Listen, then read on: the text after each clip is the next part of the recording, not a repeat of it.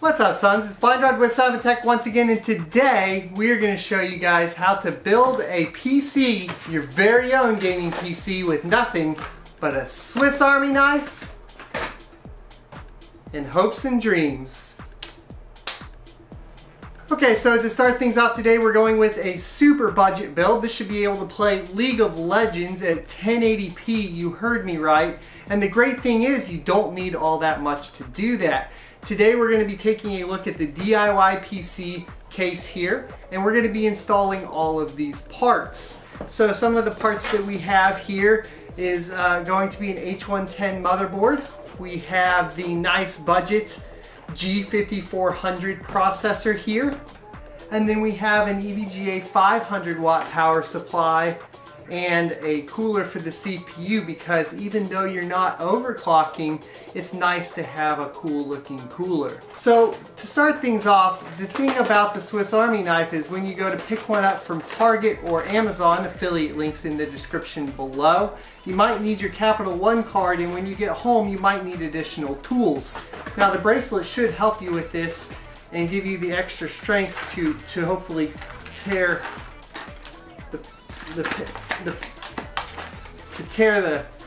the package. You might have to use your teeth. Or the likes here. Just you know, whittle it away until you get it out, you know.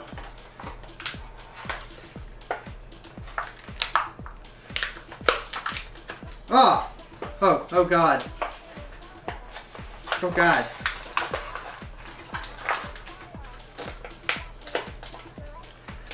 Now, you're going to want to pick up this one in particular because it comes with a very handy CPU installation tool.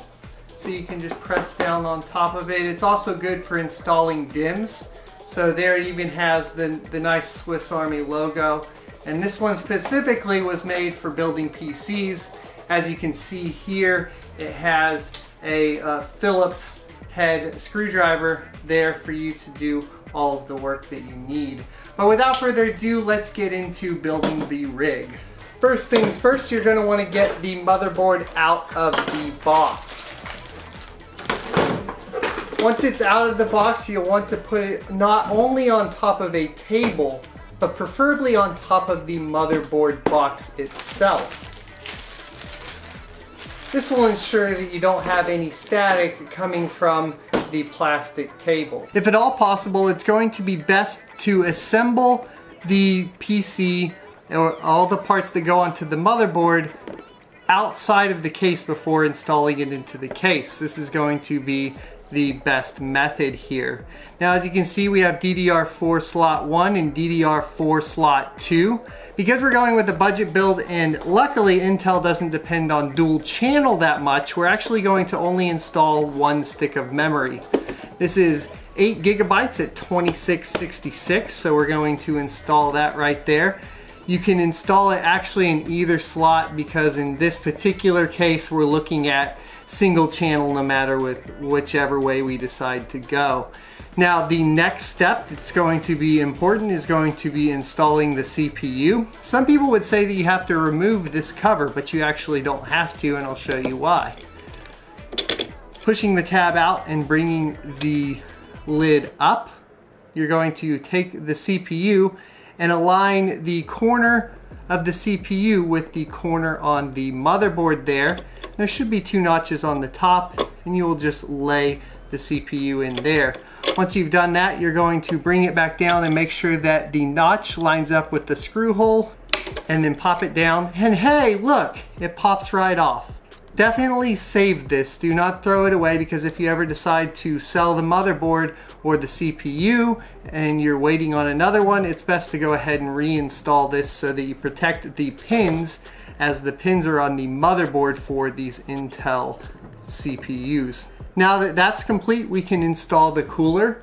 Now, some coolers, if they came off of another system, will already have some pre-applied thermal paste. It's highly recommended in this situation to go ahead and clean the old paste off as best as you can.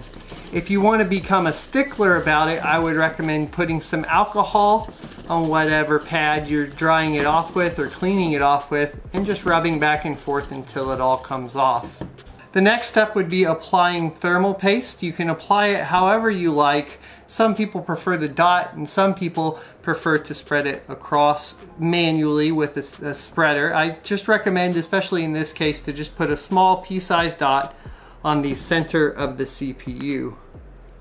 Now you can judge this accordingly however you like, but the main thing to realize is that the die runs in a rectangular pattern underneath this, so there's actually not even any necessity to hit the corner edges of the CPU, unless of course you're really going to be pushing the overclock. On a system like this, there's no overclocking, so we're not going to worry about it.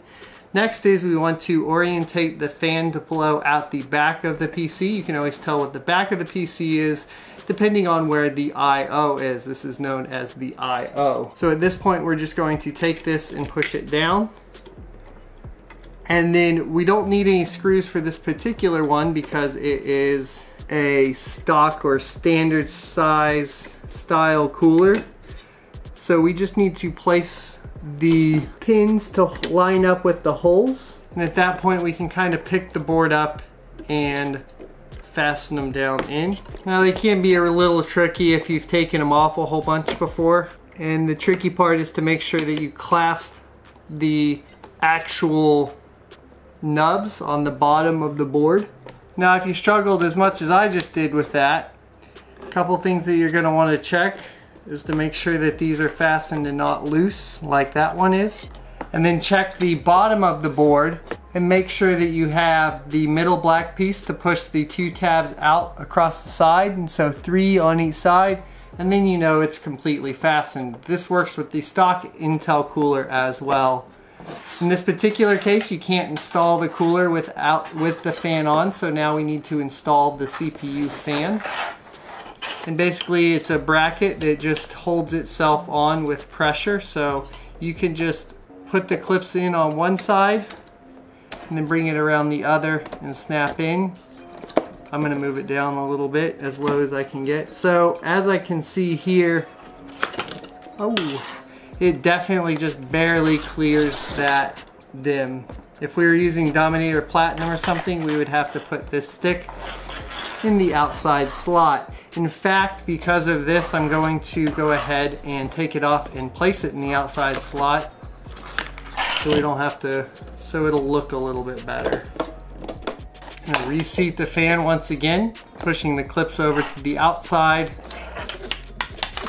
and then pushing them in all the way over there. Now, if we take a look for the CPU fan header, we're going to want to look for one on the motherboard named CPU fan.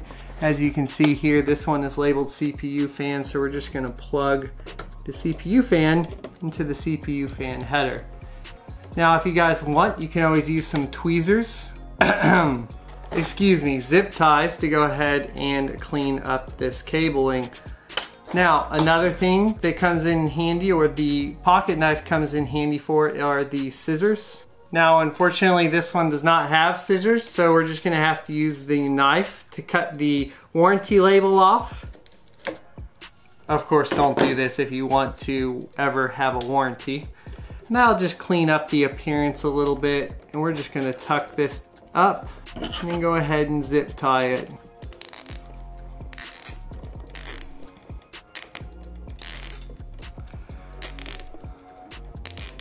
Once again, we can use the knife on the Swiss Army knife to go ahead and cut the extra off, being careful to cut away from yourself. And then you're good to go. Close the knife and set aside for later. So at this point, we are ready for the case. So the first thing on the case that we want to prep for is going to be installing the I/O shield, also known as the bracket. You're going to install it on the back side, making sure that the holes align with the output on the motherboard. And since there's no screws holding it in, you saw that I had to put a real manly, firm press onto it. Next, let's start to prep for cable management. So as you can see here, we pretty much have everything lined out, but it's going to be much easier to install the power supply before we move any further. The only cables that I would recommend moving or replacing would be this one here. We're going to drag it all the way up to the top here and bring it back down from the back side, and then that way we can place it properly later. The next step is going to be, like I said, installing the power supply, so let's get an unboxing. This power supply is from EVGA and it's very handy. Once again, we'll be able to use our pocket knife here, and we'll just bring out the knife portion of the pocket knife to remove the cellophane on the power supply.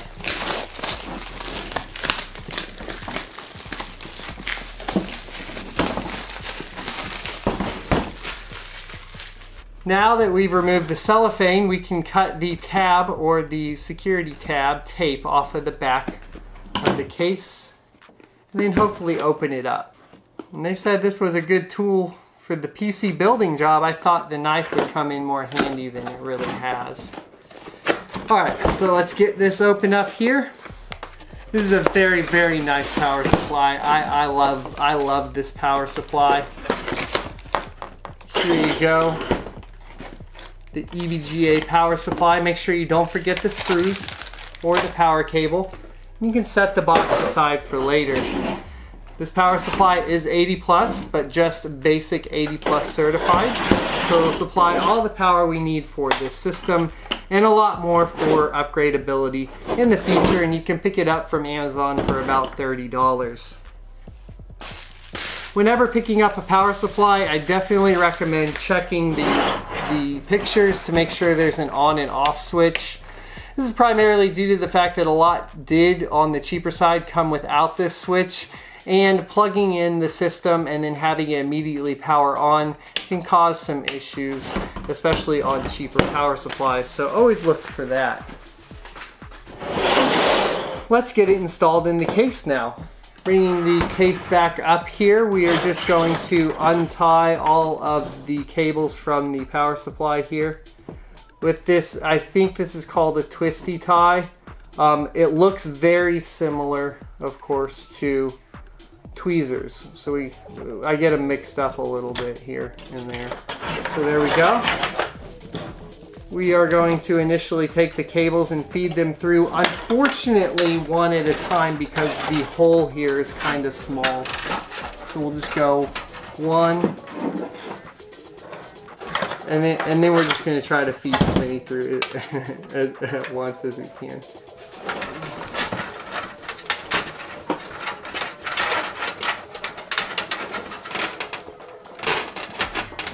Most cases have a cutout on the power supply, similar or near the power supply, similar to this.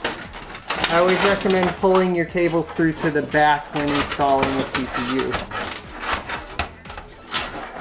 Okay, so I'm not sure where that left off. So like I said, there's always a cutout on every case near the power supply to route the cabling. Always route it to the rear of the case.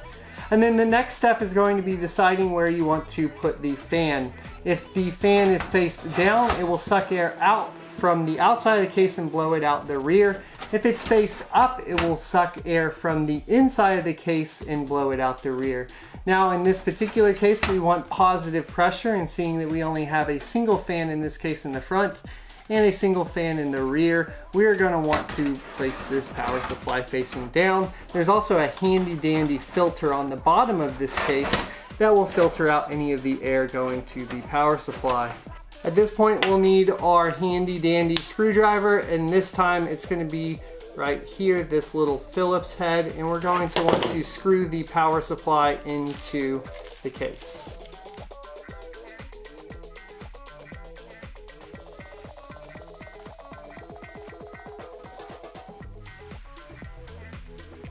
Now you're going to want to find the 4 to 8 pin adapter on the power supply that's labeled CPU.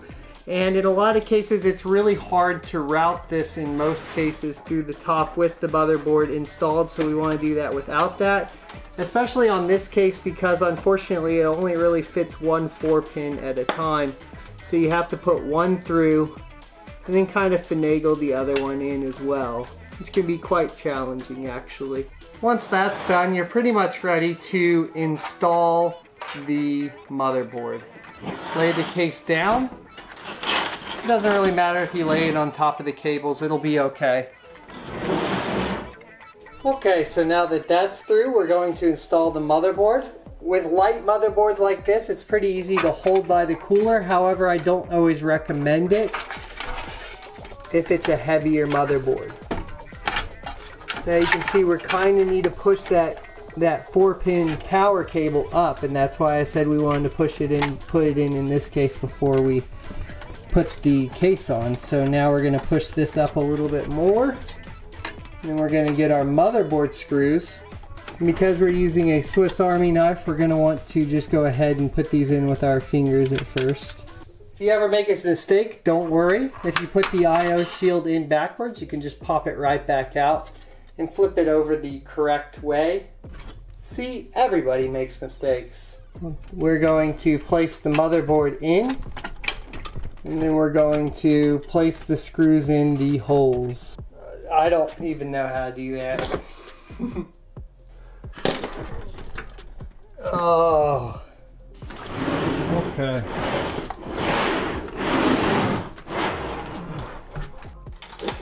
So in a lot of cases, this pocket knife will work. However, in this case, it will not. Our option is we can remove the CPU cooler to give us some more room to get our screwdriver in there. But even then, we won't be able to spin it because it's shaped like that. So I bought the wrong Swiss Army knife. So unfortunately, boys, at this point, if you want to use a Swiss Army knife to, you know, build a PC, I'm going to have to recommend you head over to the Verge. For now, we're going to have to use a Phillips head screwdriver. A real one. At this point, we're going to plug everything into the motherboard. Alright, so the thing you want to pay attention to with the USB 3.0 is the little notch, and you want to line it up with the notch that's on the port. Your SATA cables you want to plug into 0, 1, and 2 respectively. Checking your motherboard manual to make sure you're plugging it into the correct one.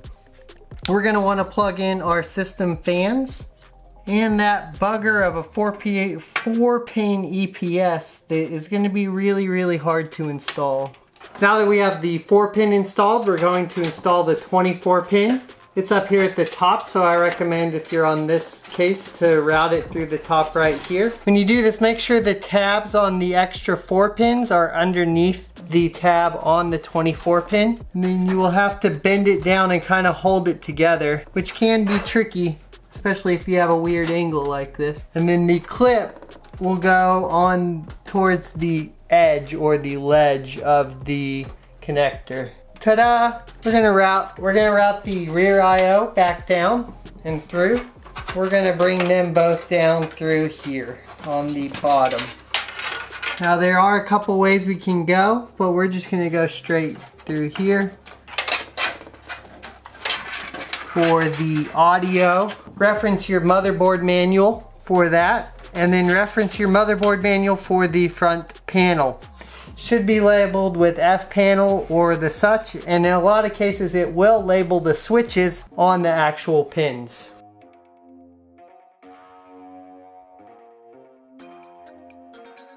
So in this particular case, you need to keep in mind that we actually only have 2 fan headers on the motherboard. So since we have 3 fans, we'll have to either choose to use the Molex adapter that comes on this fan, or we'll need to get a fan splitter. Keeping in mind that if you use the Molex adapter, there will be no fan speed adjustment, which will then make the system louder or noisier.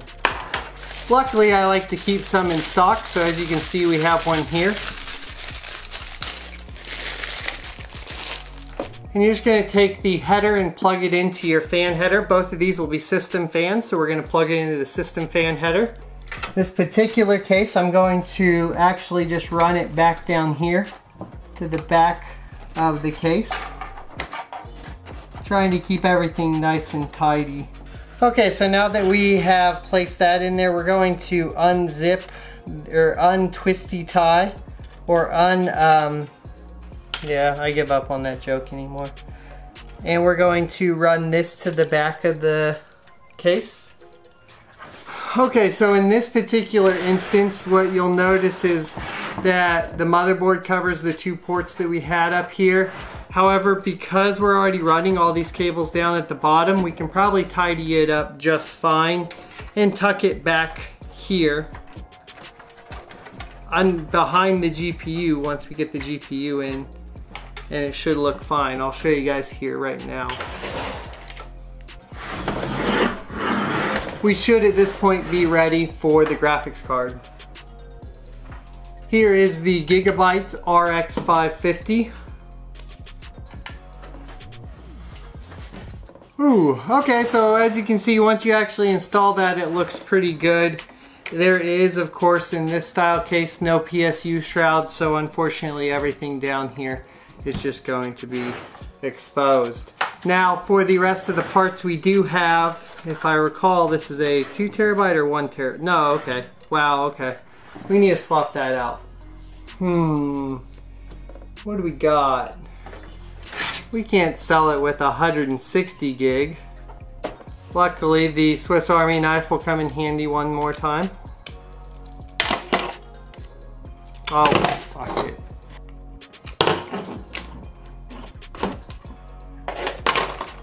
It does come. That is so annoying. Okay. Now, in some cases, you might need a 2.5 inch to 3.5 inch drive adapter. You can pick these up on Amazon as well. We're going to use one right now, primarily because I already have right here a 500 gigabyte hard drive. We're going to use that in this particular system.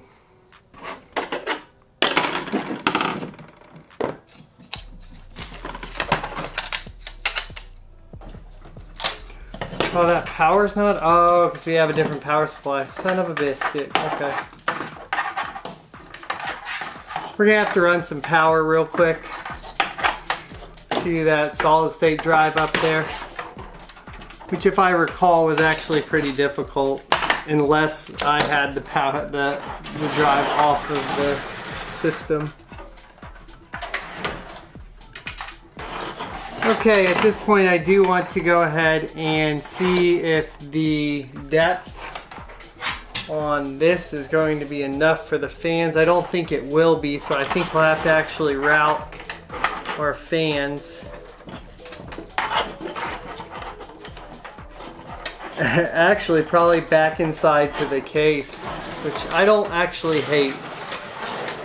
But we are going to route them right on the bottom of the power supply. Yeah, that's good.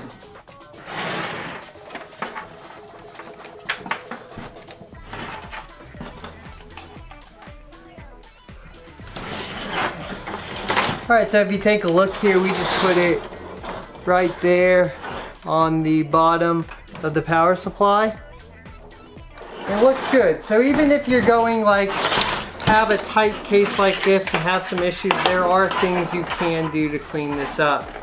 Now for the rest of our cables, unfortunately, that's a little bit more difficult because of the case and the power supply we have here. So we're going to have to actually stuff these underneath the drive bay cage, the drive cage, probably after we zip tie them up a little bit. Okay, so I'll give you guys a view of the rear. And in a small case like this, unfortunately, even as best as you can do on the cable management, which you can see we did pretty well here, you're still going to run into the problem of having to press the back panel on. For cheap cases like this, the best method is this. Making sure you line up the notches and then just pushing your body weight on it and sliding up. and it'll go in nice and tight. At this point, it's ready for the screws and it's ready to go. So we are just going to plug it up, get some shots of it, and then call it a day. Now, if you guys are worried about the side panel or some of the cables down here, they'll actually get covered up by this side panel, as I'll show you. It needs to get cleaned up, but now that's a pretty sexy rig. We're gonna throw it up for, let me think about this for a second. Say $100 or $85 for the motherboard, CPU, cooler.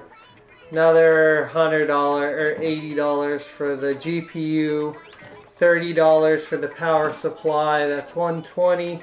Case $20, $140. These are pretty much throwaway. You could do like 10 and 20, another 30.